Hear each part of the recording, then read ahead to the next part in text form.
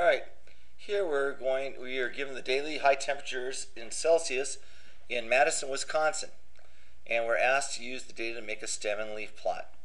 Alright, a stem and leaf plot again is the leaf is going to be the single digit 2, 5, 8, 3, 9, 4, 9, and the stem is the other digit in the tens or hundreds. So here I have 2, 2, 2 would all be one stem.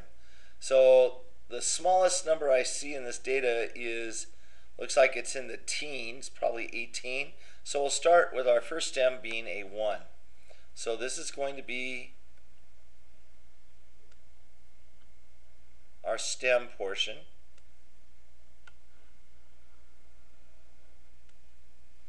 So this is the stem.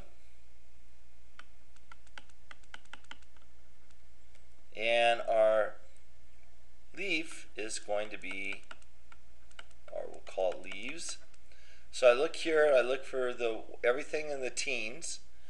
So I got a 19, an 18, another 19. So we'll go ahead now and write in 1 in the stem, and then we go 8 for 18, and then we have two 19s. So we'll go 9, 9.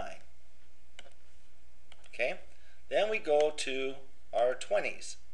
So it looks like here we have 1, 2, 3, 4, 5, 6, 7. Looks like we have 7 in our 20s.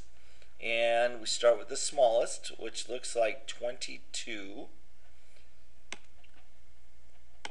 So we put our 2 there. So we have 22. And let's see, the next one looks like 24. And then we have 3 25s.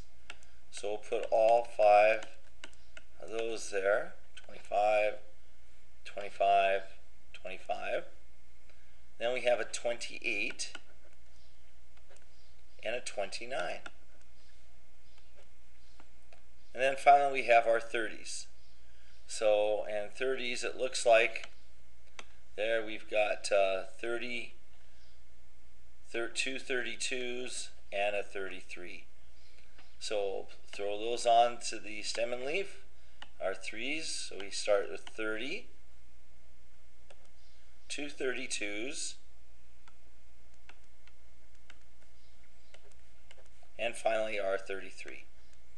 So that is making a stem and leaf plot of the data for high temperatures.